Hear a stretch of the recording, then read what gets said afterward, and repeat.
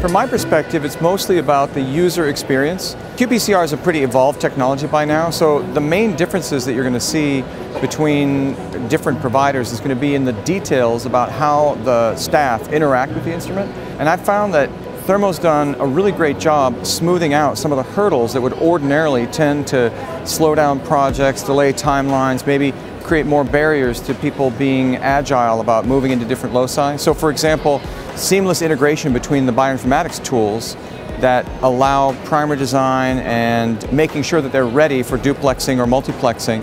Those things will take a lot of the anxiety out of a new project where maybe an innovation into a new locus could take 2 weeks, except that with the design tools, it's something you can do in an afternoon. Well, for us, this is something that we wish that we'd had. We did our endogenous control profiling before we got our QuantStudio 6 Pro.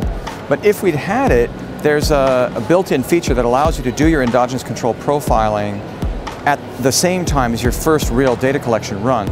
So we didn't have that, so we had to spend a whole week doing special purpose runs for all that profiling work, and integrating the data with the off-board software is less convenient. So we would have been able to collapse a week of our timeline if we'd had the Studio 6 Pro at that time. Well, we're really hoping that our pipeline takes off and that we could be looking at hundreds of thousands of samples in the future. At that point, I think that we would need automation, and that would mean probably being in a 7 rather than a 6. The automation features and also the regulatory compliance issues with the 7 would be very appealing.